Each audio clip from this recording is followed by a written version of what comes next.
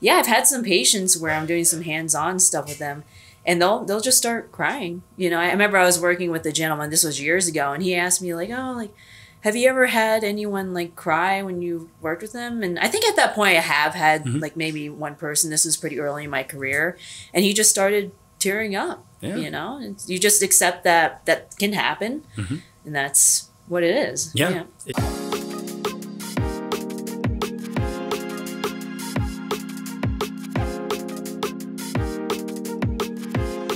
What is going on, guys? Andrew with Pride. Today we have got Jade. Is your last name Elkind or Elkind? You know, that's funny because everyone asks me that. And I remember asking my dad about it when I was young, and he said Elkind. Elkind. But then when he refers to himself, he says Elkind sometimes. So I'm just like, I really don't care. Like, just whatever ends up whatever. working. Yeah, it's just not one of those things that really bothers me. So I'm like, oh, whatever, Elkind, you know. Yeah, Jade E. I'm just kidding. Jade E, yeah. Yeah. You know, I've been called worse things before. So that's fair. That's fair. And your company is Clinch Performance and Recovery. Yes. You are the physical therapist here at Stimulus. Yeah. And you've been here for 6 months? Maybe a little longer? About, yeah. So I've been here since March. Okay, yeah. March. So, yeah, it's been awesome. You know, this is a great gym. Jeff and Jason have been fantastic. I love it here. I'm so sad I'm leaving. I know, right? It's weird, yeah. Because you know how it is. Like when you find a really good gym or like a really good place to work in general, but like a really good gym, it's like,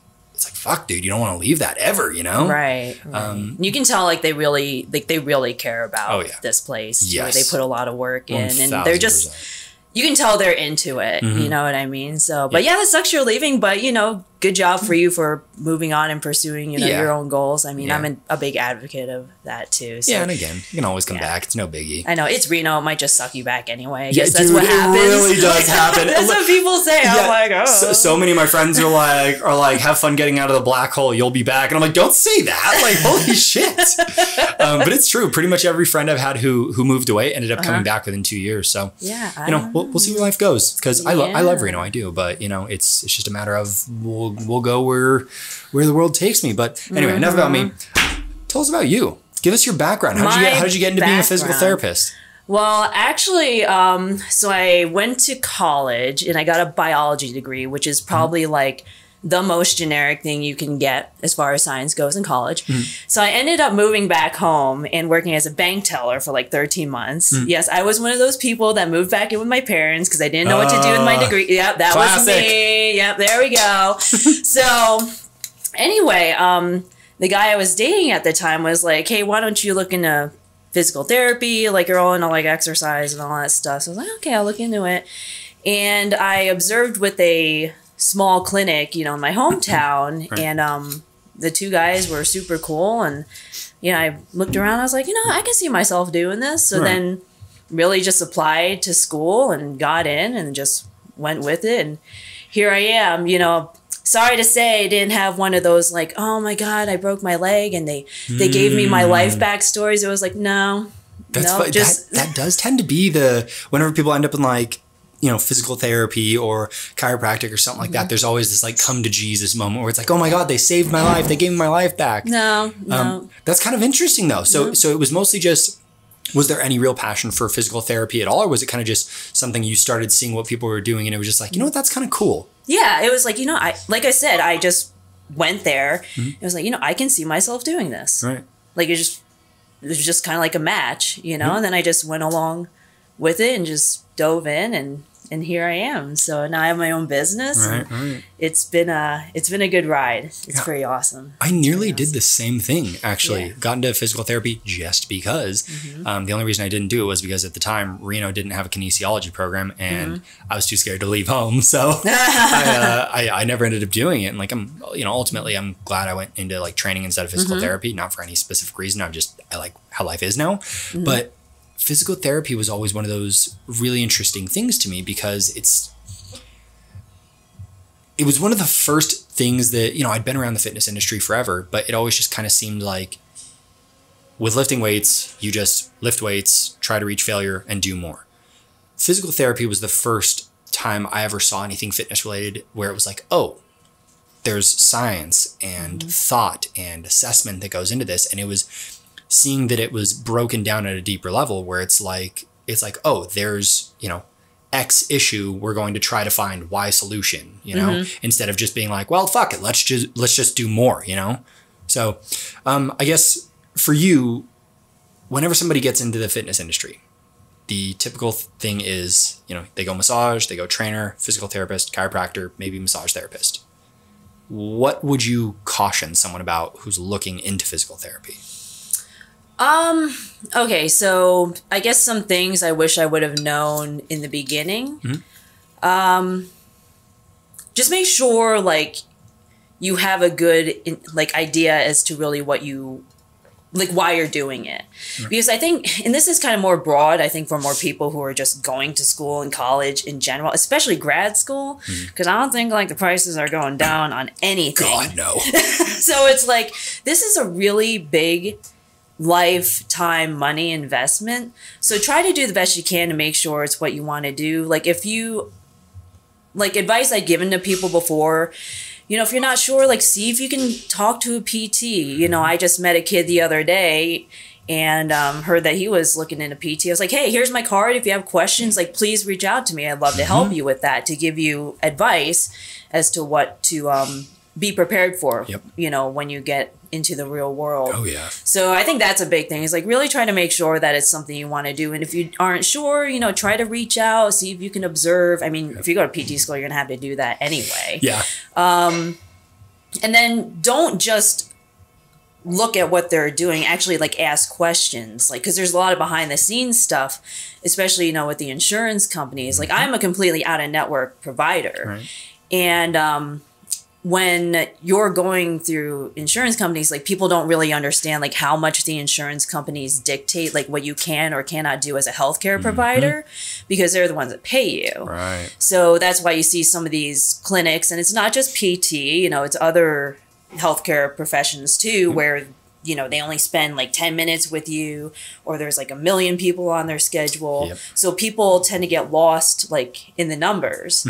You know, so that's another thing to be aware of, is like, well, are you okay with doing that? Yes. The insurance thing is huge, because I mean, even the, and I'm, you know, I'm not saying this is a bad thing. It's just one of the realities of the profession, but like the massage place or the chiro clinic that I do massage at, they found a way to actually do massage through insurance, but I'm working on people in, you know, 30-minute increments, not counting the 5 minutes to set up and break down. So it's more like 20 minutes. I have time to work on one little thing, as opposed to look at it from a holistic standpoint of everything that we have going on. So it's like, that is such a big part of it. And that's actually one of the things I admired about what you did, was that you were like, yeah, like I'm out of network, I don't do insurance. And I was like, and I think I said exactly to you, oh, so you can do the stuff that actually works, like something like that. Yeah. I mean, like it's freaking awesome, because now I can actually take what I know as a PT and be a PT and not be bound at all by like, oh, it's like so-and-so insurance company going to reimburse insurance is only going to cover this. Yeah, exactly. And then, you know, like patients don't have to like waste their time like trying to get authorization, blah, blah, blah. It's like, if you need to come in, you know, just reach out and I'll work with you to try to like get you in as soon as possible. But, you know, it's been freaking awesome too, being out of network, because like, yeah, I can be the best PT, you know, with what I know. And it's cool to be able to like reach out to, you know, different groups in town, you know, different businesses. So I do a lot of work with, you know, like jiu-jitsu people, wrestlers, because that like, makes sense with the logo. Yeah, exactly. And if you look at my logo, it looks like two people wrestling with each other, and I did that on purpose. And a little yin-yang symbol. Yeah, I like that. Or shout out to Caleb Lancaster, who helped me with my logo. Boom, good job, Caleb Lancaster. Yeah, he's a freaking awesome jiu-jitsu person too. Heck yeah. But yeah, so it's been really cool to like be able to work with that niche as well. Plus I've had experience doing it. So that's another cool thing about being, you know, out of network or having my own business, is like I can really take my experience and my extracurriculars and combine that with my clinical experience too. Because if I'm working with a grappler, it's like, well, I've been doing that stuff for like about 7-8 years, so I know what it's like to do those things. So I can combine the clinical with the practical, you know, experience, you know. So I still do that, and now I'm kind of getting like into triathlons, you know, other ways to torture myself. So that's like really cool too. The practical experience aspect is so cool to me, because it's you know, it's one of those things where instead of you just like theorizing things and just kind of being like, oh, you know, here's what like a book said, it's you're actually coming from personal experience. Right. There's like, there's a reason that, you know, massage therapists that I've been to who have like a lot of muscle versus massage therapists that I go to where they are, you know, kind of the more like hippie vibe and stuff. Like there's essential oils all in the air and like tapestries all over the place. They're working on me a lot lighter because they don't quite understand what it is that I'm experiencing because they don't take part in that sport. Exactly. Yeah, exactly. I mean, I think with life, you know, experience is really the best teacher. You know, it's like you don't know the stove is hot until you touch it. Sometimes you can read it all you want. People can tell you, but unless you actually experience it, you know, that's just, you can't get that from a book. Yeah. I mean, the books are great. You know, I read research and everything too, but I think that's just one piece of that's one ingredient for the whole recipe. Yeah. You know what I'm saying? Yeah. So. And the information is a huge part of it. But again, it's like, it is exactly like you said, you know, it's once you have experienced it, once you've actually worked through it, that is when you can actually put it all together and have something, you know, real, so to speak. Yeah. But for you, what were some of the things about being a physical therapist that were, I guess, kind of unexpected or you just didn't really quite see as being a part of things for you? Can you like be more specific with that? Like, so like when I first got into training, I didn't realize I was going to be dealing with so many people's emotions. I had no idea. That is like, a good point. Yeah, it's literally one of the craziest things that I ever dealt with. I had a client like tell me that she was like cheating on her husband, and this is like 9 years ago. But I was like, "What the fuck?" Like, you're just like, I was like, "I'm 20. Why are you telling me this?" Like, you're like, "I'm not that type of therapist." Yeah, exactly. Yeah, that does happen. You're just like, you know, I just let people talk, you know, and I just listen, you know, and especially if you're working one-on-one with people, and especially, you know, if they are getting good results from you. I mean, you do form like somewhat of a relationship, so people learn to trust you, and then they'll just open up to you. And it's like I said, I just let them talk, you know, I let them listen, you know. It's just because people are people, and you know, you gotta let them. People are humans, you know. That's it. But that is a good point. I did not expect so much of that when I went into school. Totally catches you off guard. Yeah, it's like now you get like, oh, now I understand like the bartender or the hairdresser. right. But it's the same thing. I've had some patients tell me about like their spouses and everything. It's like, oh, geez. Oh yeah.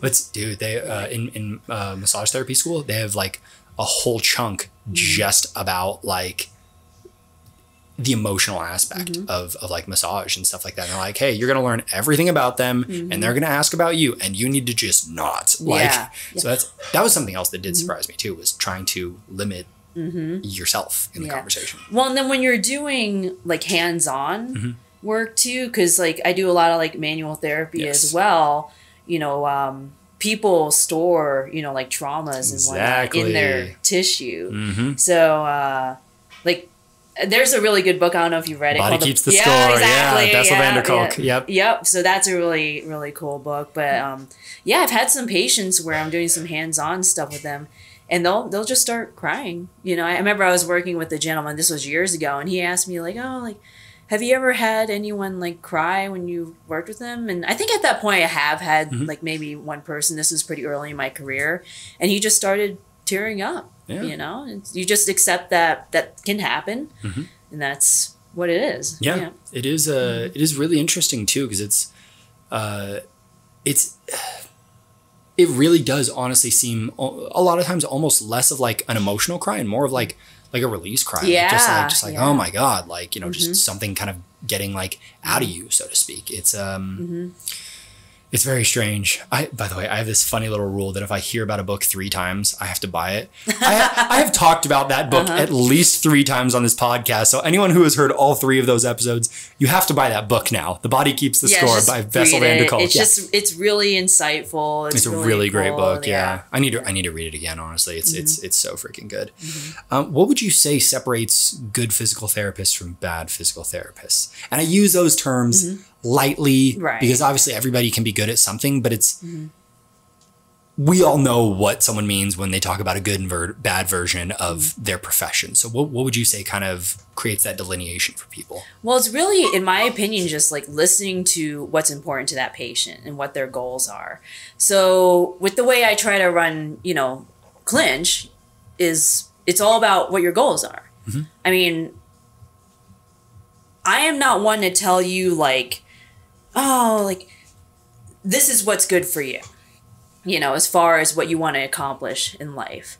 I mean, yeah, if you want to be a jiu-jitsu person and be able to like compete in a match, you know, 3 months from now, it's like, okay, let's work towards that. Mm-hmm. Now there are some situations where it's like, no, you just blew your ACL. Like it's probably not going to happen. You got to be realistic too.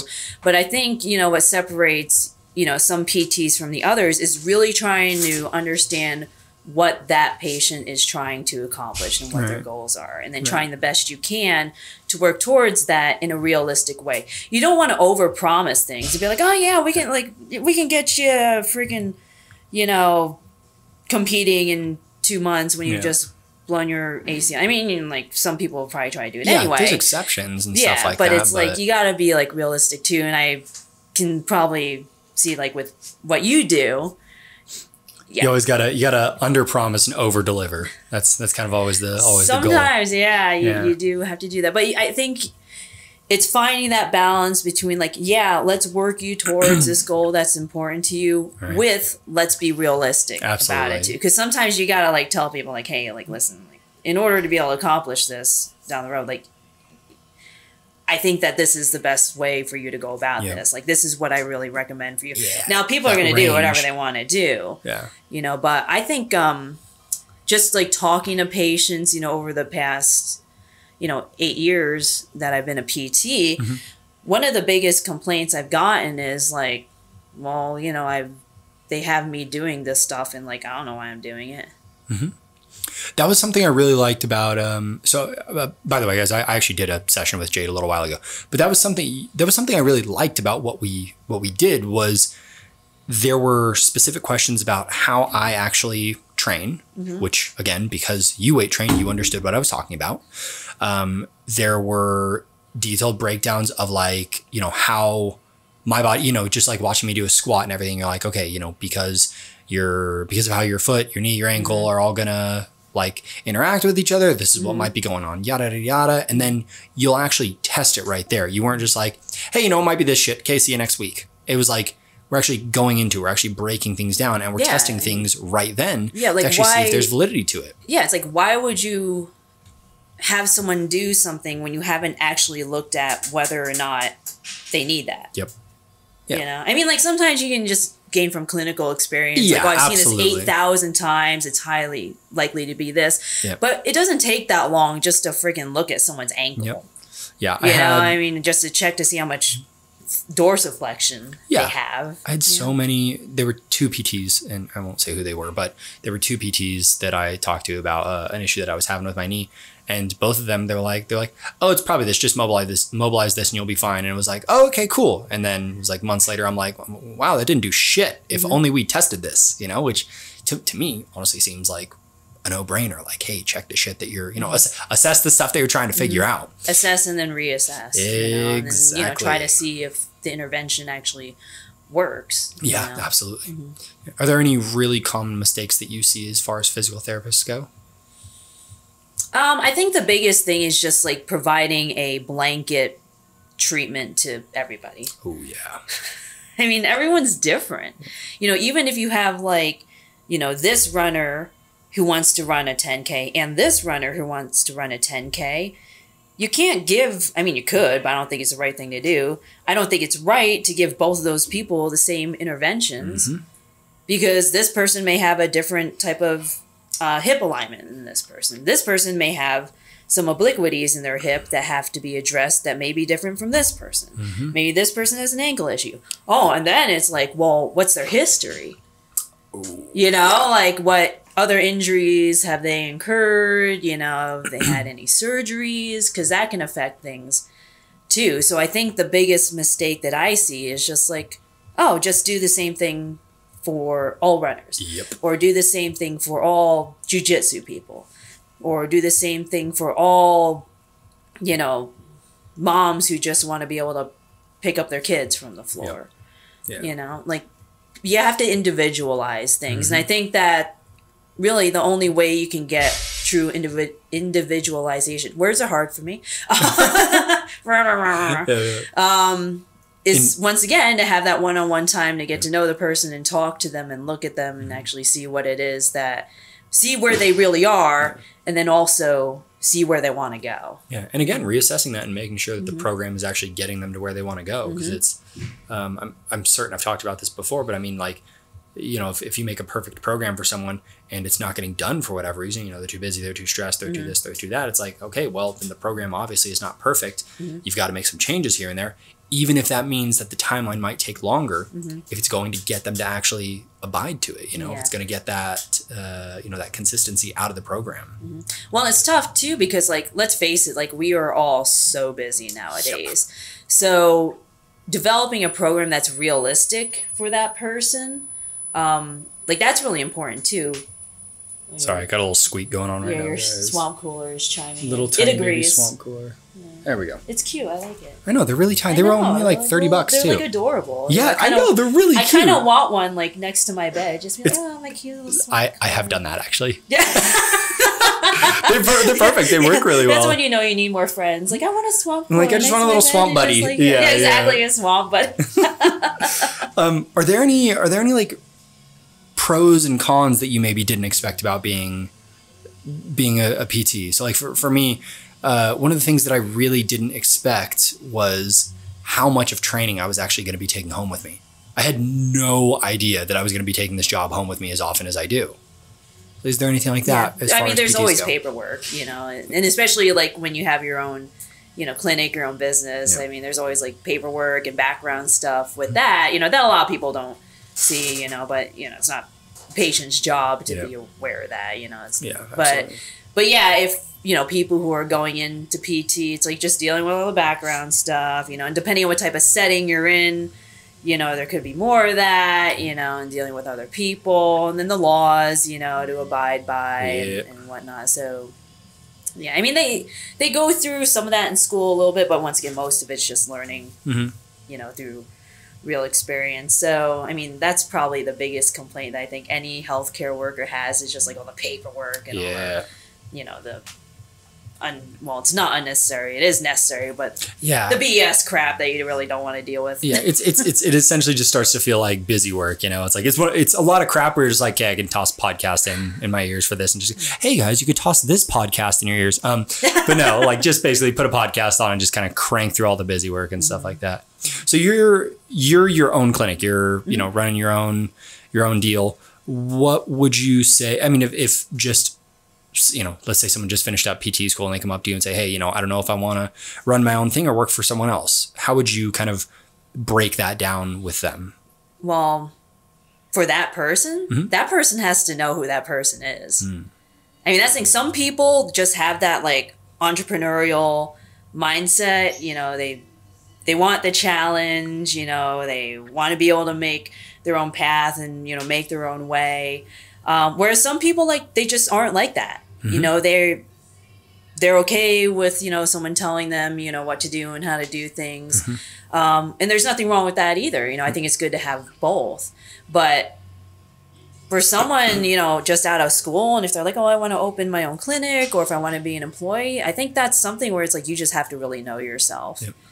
And then, because I think if you know yourself, then all the challenges and hardships that come up along the way, like, you're going to be able to learn how to deal with that because you know you can. You know, you know you can figure it out. You know that the challenge is something that complements your personality.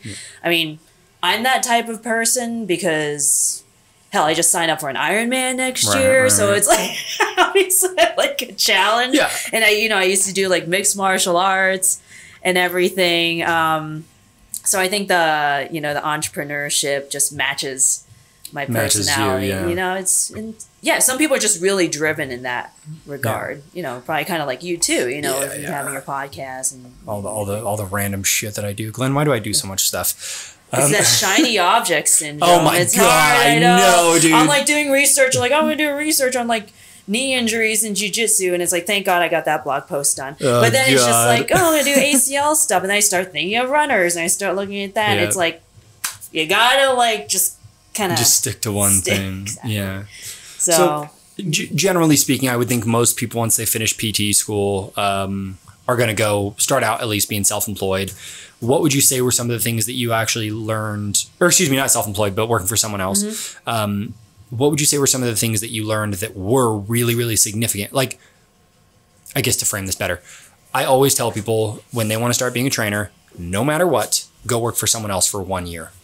Because you're going to learn how systems work. You're going to learn different kinds of assessment protocols. You're going to learn different coaching styles. You're going to be fed clients to actually have you make some fucking money in the beginning.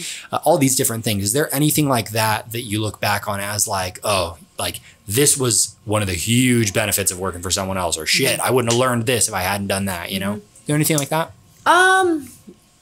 Yeah, so with me, with my starting job, I mean, it's going to be different for everybody, but I had a really wide diversity of different patients. Like I worked a little in peds, outpatient, skilled nursing, hospital. Peds is pediatrics, by the way, guys. Pediatrics, yeah. And that was really good for me because I got to get experience, you know, in different niches and not have to deal with the whole like, oh, how am I gonna like find patients, do my own marketing, you know, all that. You start figuring out who you like too, because you get thrown just this like massive you know, like just this hugely different clientele, and you start figuring out like, oh, you know, I don't like working with people who have this kind of issue, or oh, I don't like working with these people, or blah blah blah, or whatever it may be. And it's like you start to kind of figure out what you're really good at, which is cool. Oh yeah, absolutely. And that's actually a big reason is why I decided to do that too, because I knew I was going to get, you know, a wide variety of patients. And it was like, okay, like now I know like outpatient's my thing. Like, outpatient is definitely my thing. Yeah. Well, the cool thing too is like with Clinch, you know, being that you work with so many MMA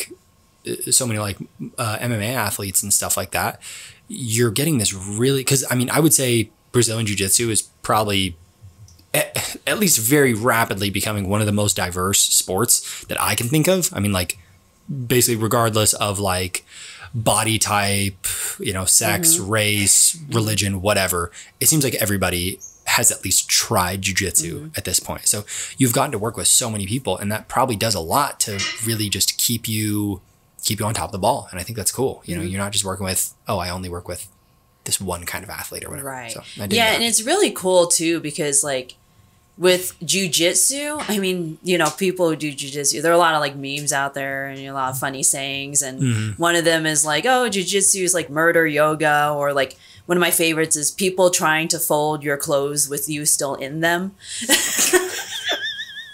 That's pretty funny. Yeah, and it's like, yeah, that's like true. You know, especially if you do gi, but you know, I don't do gi. I'm a no-gi person. I prefer no-gi. I'm a no-gi person.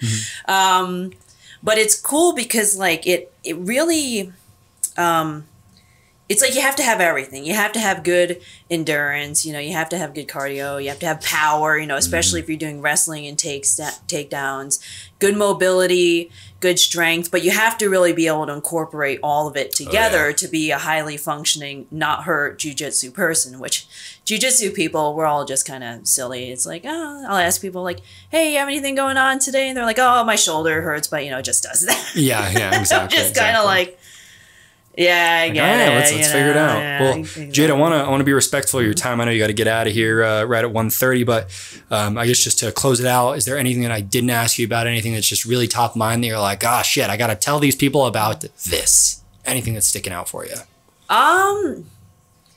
You know, really, like my philosophy is just, you know, figuring out like who you are and what your goals are, and just really trying to surround yourself with people who are supportive of that. You know, whether it's, you know, you have an athletic goal or a race or something, or if it's like a business goal or school.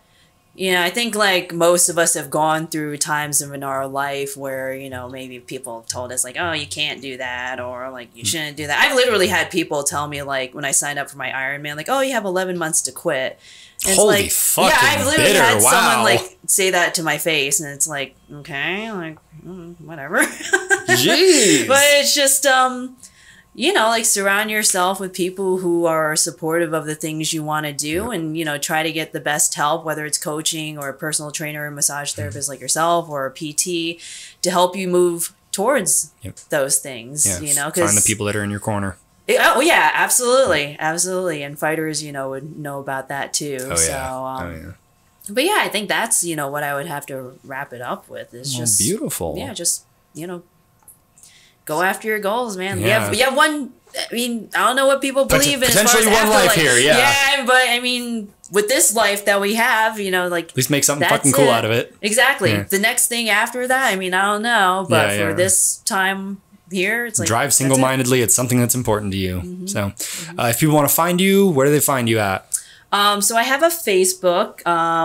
It's Clinch Performance and Recovery, and I do have an Instagram. I'm like terrible at social media, so I think it's Clinch_performance. And I do have a website, clinchperformanceandrecovery.com.